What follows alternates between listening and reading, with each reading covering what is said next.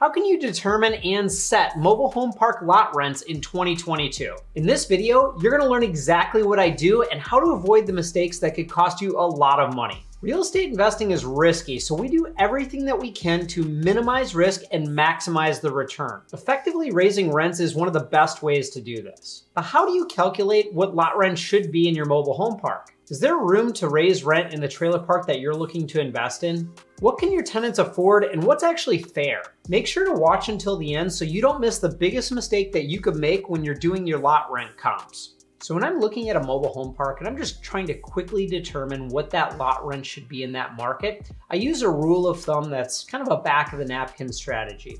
What I'll do is I'll look up 1-bedroom apartments in that area and I'll figure 50% of that 1-bedroom apartment rent. That gives me an idea of what the lot rent should be, but I'm not gonna necessarily use that as a number in my modeling or in my performas. So what I do is I take the apartment rents from maybe B and C apartments in the area, I throw them in a spreadsheet, and then I average them out. And then that's the number that I use for the apartment rent that I'm gonna split in half. When you're doing this, you need to make sure that the efficiency studio apartment rents are at least $550 in that market. If they're less than $550, then you're probably gonna have a hard time converting that park or running that park as a lot rent community because the rents in that area are just too low for that. So those are some quick reference tools. But when you're ready to figure out what the lot rent should be in your market, you need to actually spend time and look at real comparables in the area. The way that you do that is you go to places like Zillow, Craigslist, Facebook Marketplace, and ultimately you should be calling all of the mobile home parks in that market.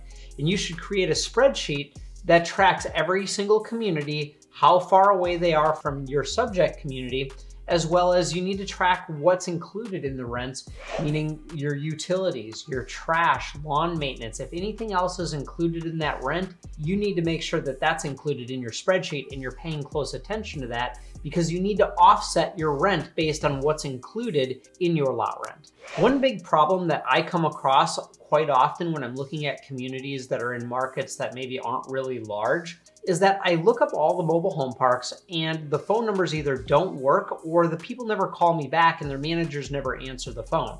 So in that case, what I have to do is I have to go drive the communities in the area and find residents that are sitting out on their porch or a manager that's walking around, and I just ask them what the lot rent is and what's included.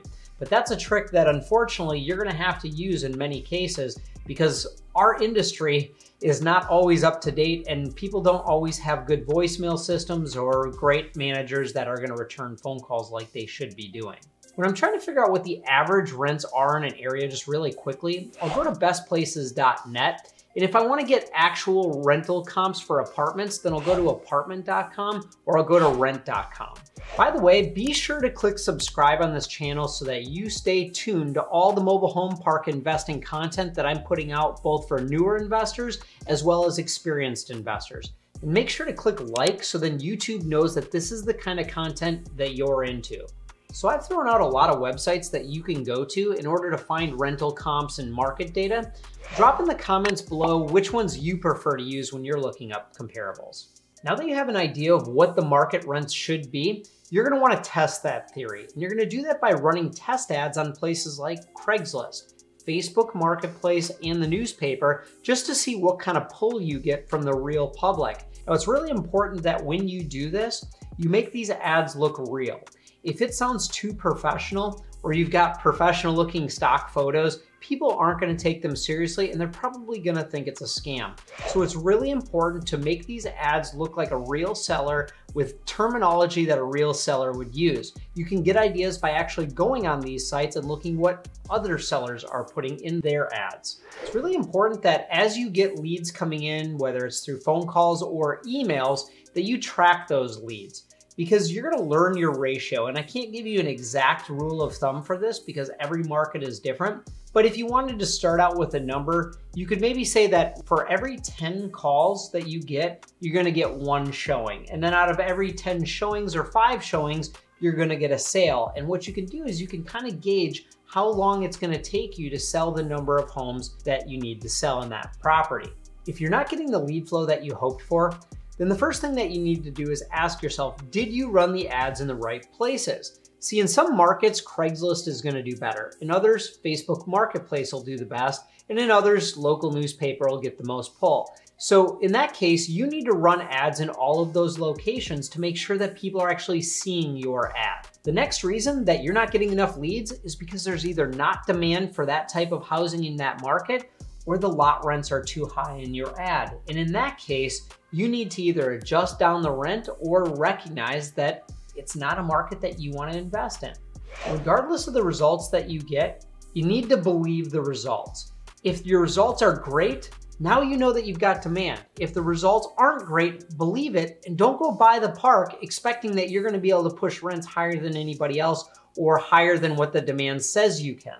If the community that you're buying has a high percentage of park-owned homes as rentals, what you're gonna wanna do is run the test ad at the lot rent rate that you're gonna be bringing it to and not at the current park-owned home rents. You don't care what the park-owned home rent is right now because it's going to be changing in the future when you sell those homes off. One of the best parts about buying a community with park-owned homes in place is that you can now set the lot rent at full market rent day one when you sell that home. You don't have to incrementally bring the rent up to market because they move in at full market rent. Now, for existing lot rent residents, you need to incrementally raise the rents up to market. You don't want to go from $100 to $500 all in one bump. You're going to lose a lot of residents if you do that. Additionally, it's really, really important that once you close on that property, you make improvements before you increase the rent. If you don't, you're going to have a lot of very upset people because all they think you're doing is being a slumlord and jacking up rents without fixing and improving the property first. Since rents have been increasing at pretty rapid rates across the country over the last few years, there's a lot of opportunity to buy communities that have rents that are well below market. This happens because community owners may not be keeping up with those increases each year, and then they get very far behind over, call it 5 years. Now, when you buy these communities, you need to just make sure that you know where market rent is, and it takes some time. You're gonna spend a good amount of time doing the research that we've talked about to nail down what those rates should be. Now, where you can get really hurt in all this is if you don't do your homework and run those test ads that we talked about, and you still model out rent increases that aren't affordable in that market. You're gonna buy that property, you're gonna run the ads, you're gonna expect to sell homes, and nobody's gonna call you. And now you've got a real problem. Hey, check out the episode on the screen that's all about on-site due diligence that you need to be doing when you're buying a mobile home park.